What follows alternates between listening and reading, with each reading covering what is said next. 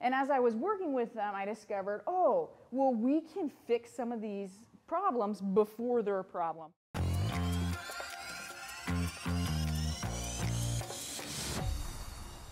Hi, I'm Emily from Baseline MX. Thanks for your interest in my program.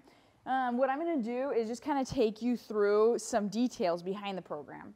So high level, it's a video-based program delivered through an app that you can access on your phone or a browser. Every exercise has a video, or every circuit has a video. It is a month-long program that is specific for our softball calendar year. So in December, mid-December, we might start a light throwing program to prepare us for team practice starting in January. Which does lead me, it is softball specific because it's based on that calendar year, and then some of the movements that we're addressing are geared towards softball players. It's not age dependent. If you're 10 years old, you can participate. If you're 18 years old, you can participate. It's repetitive body movements with minimal to light loading is what this program is based on. What I'm finding a lot in our athletes is that we're doing early loading, but we're not teaching the kids to move right before we load, and that's causing pain and injury down the road. And the program is $15 for the month-long program.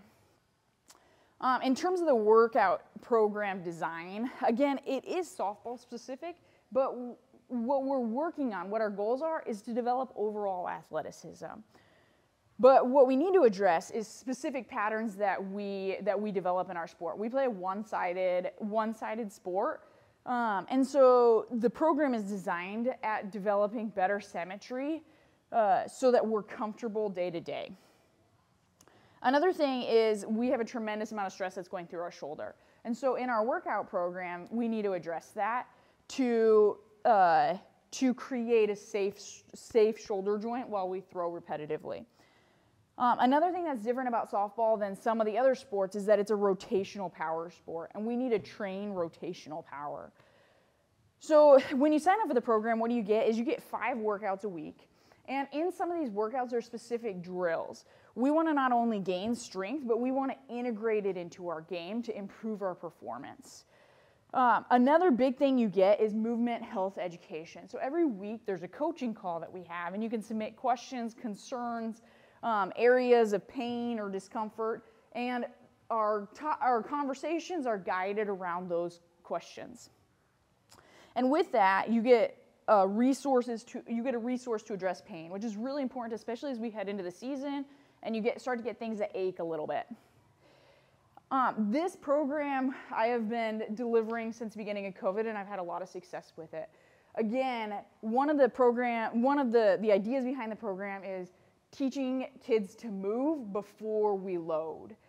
So I played softball in college, and my background is physical therapy, and I originally started working with a lot of softball girls that had pain.